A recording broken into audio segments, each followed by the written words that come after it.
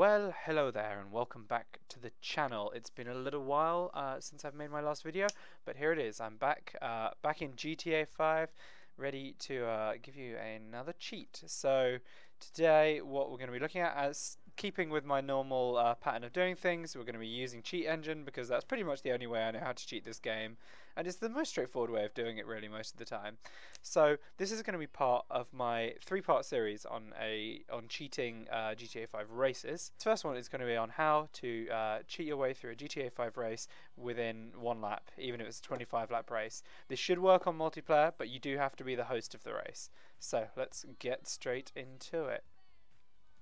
Let's go to jobs, we go to play, Rockstar. I'm going to use recently played.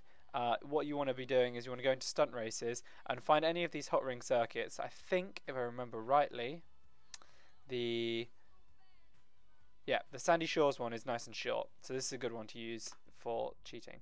So you're going to need to open up your cheat engine whilst that's loading in, and you want to get into a solo session for this. You don't want to be in a game with other people when you're doing this one. Ideally, because this is going to take a little bit of time to set up. Once it's up and running, it's nice and easily repeatable. So I'm going to set it to 25 laps, so I've got enough time to work with it.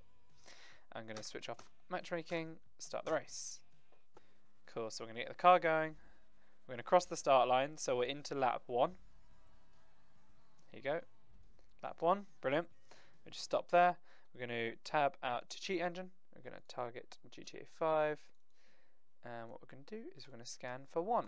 This is going to turn up a large number of results, so you may have to wait a little while for it to load through. We're scanning through for 1.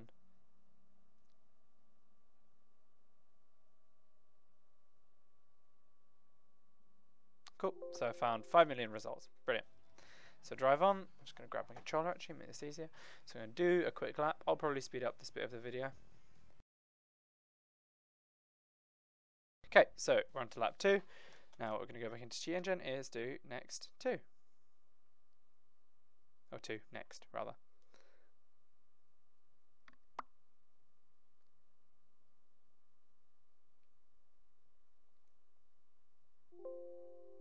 Cool, so we've got that. And then we're going to complete another lap once that scan's finished. I mean, you could actually continue a lap whilst it's scanning, but I find that if you're trying to play the game whilst it's scanning, it tends to slow down horrendously. Anyway, lap 3, press 3. Okay, so you see we're getting down to a smaller number now. We're going to go for 4 now. 15 addresses. They all correspond to the same sort of region, I think. I might do one more lap just to be sure. Yeah, I'm going to do one more lap just to make sure that I've got all of it filtered down as much as possible.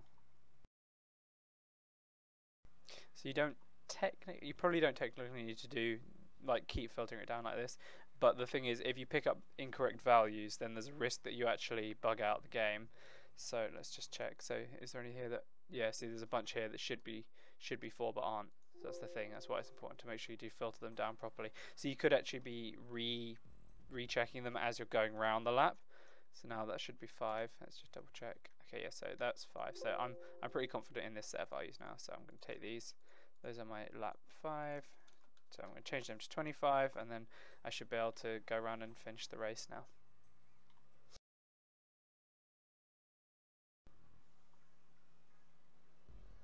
There we go. Lap completed. Finished first. 25 lap race in 6 minutes.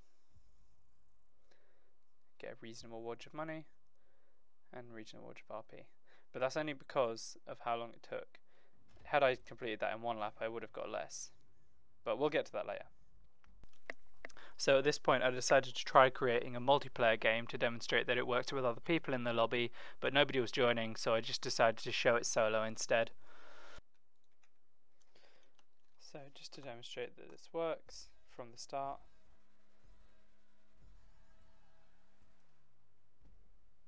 Oh, not 5, right, I forgot this is a 5 lap race. Lol. There you go. So this should work.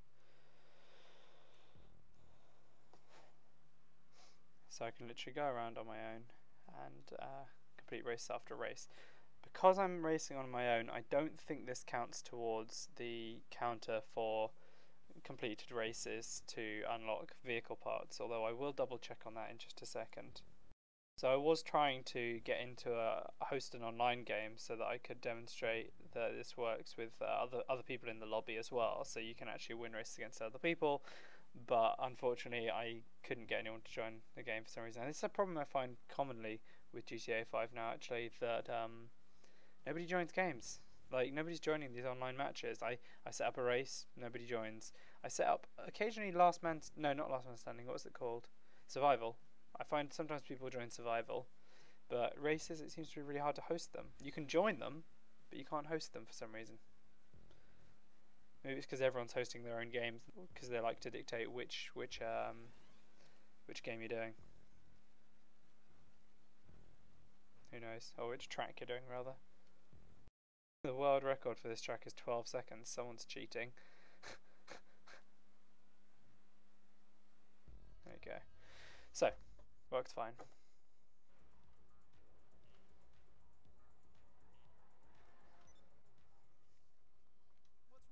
So, let's go to the engine and check. So, we need 41 more runs to unlock this. Okay, cool. Let's get out of here and we'll go do a quick winner race. 41 it was. 41. Get that number stuck in my head.